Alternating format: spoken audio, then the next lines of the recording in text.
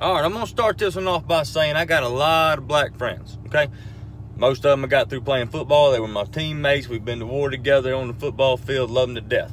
Now, with that being said, ever since I have had said friends, they have told me that I have a bad habit of putting them in white people positions. I do not fully understand what they mean, but they gave me the reference of like passing a cop on a 2-lane road because he's going underneath the speed limit. Apparently they ain't supposed to do that. It makes them nervous.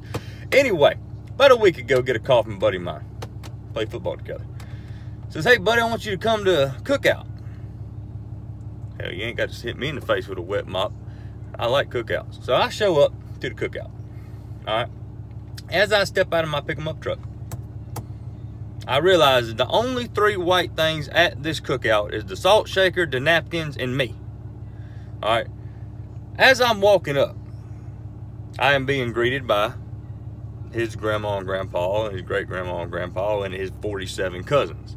All right, which there's no way for me to remember all these people's names. Anyway, there's a long table where the food everybody's eating at, okay? They bring me over and set me down at the head of the table. I'm already really uncomfortable at this point because I don't know what's about to happen. Well, they say the blessing, and I get up to go fix my food.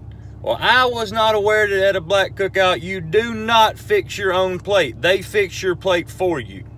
Now, they bring me a whopping Dixie plate that some bitch is rounded off like this with barbecue, okay? And I'm gonna eat it. Don't get me wrong, I don't waste food, I'm gonna eat it. So as I'm sitting there munching away, you know, just kind of getting my bearings about where I'm at, these 2 ladies walk up to me, 2 of his aunties, with 2 different potato salads. All right. They say, we want to get your opinion on which one of these is better. Now, apparently just because I'm white, I'm supposed to know the different calibers of mayonnaise. Well, I ain't finna piss nobody off at this cookout, okay? So I ate both of them, and I told them that they were just so damn good, both of them, I couldn't pick one. Now, at this current time, I am almost in a food coma because I've ate so much because I didn't want to disrespect nobody's cooking there. And then his great-grandmama, Mama T, that's what they call her, she comes up to me with what looks like a 5-pound piece of cherry pie.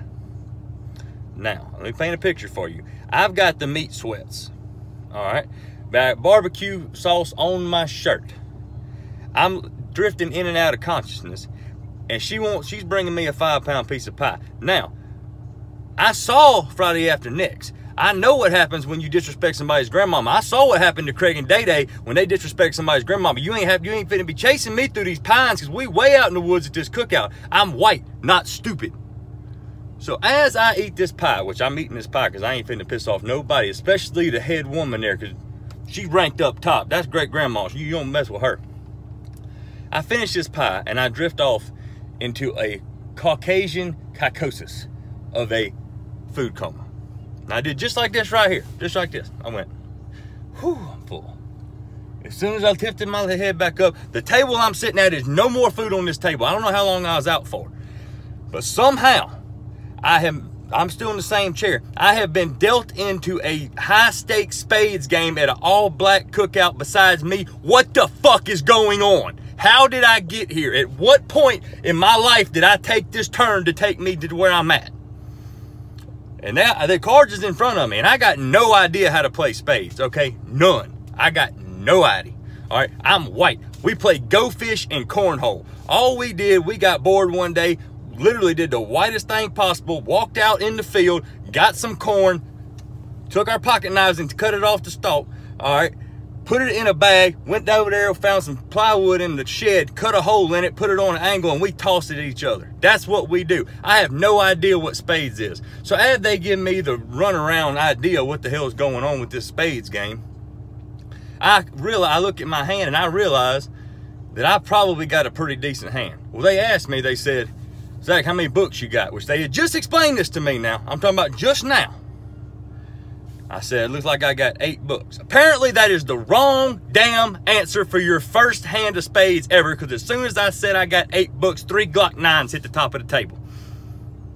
I've got every damn spade that you could possibly have and 3 other aces.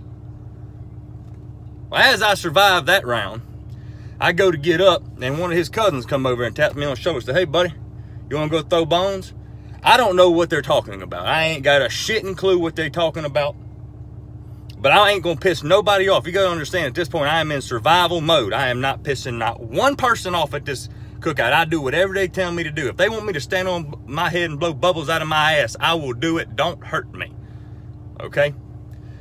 Now, I did not know bones meant dice. I was leaning more toward dominoes, which I kind of knew how to play from the Elks Lodge.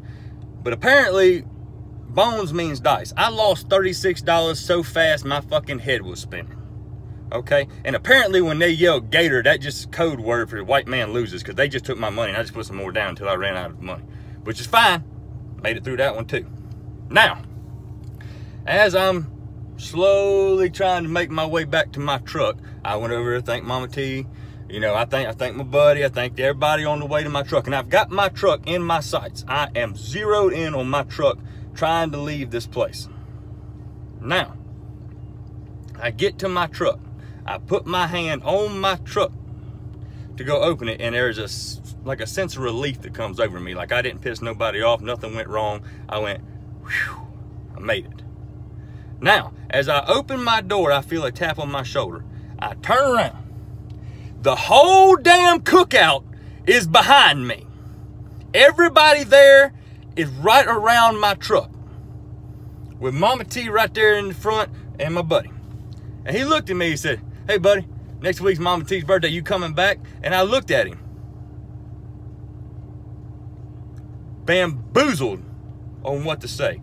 And the only thing I could come up with was, "You damn right I'm coming back, because that's the best damn barbecue I've ever had in my life." I don't know if you've ever been to All Black Cookout, but I'm going to tell you something. If you get the invitation, you better take that shit, because that is the best food you ever going to get and the nicest damn people. I was scared shitless. I ain't going to lie. I'm a big guy. I was acting like a little bitch. I didn't know what was happening. But at the same time, that's the most fun and some of the best people I've ever been around in my entire life. I'm going back next week. Bet. I told him, I said, y'all need me to bring something like some ice, because I ain't trying to cook with y'all. Y'all want some ice? Or like some, you want me to go get my little cousin Kyle that wears monster hats and shit and bring him? You know, so he'll feel at home. He got wife beaters and stuff. What y'all need? They told me I couldn't bring nothing but myself, me, and I, which I will be there. I'm white, not stupid. I ain't pissing nobody off. Shit.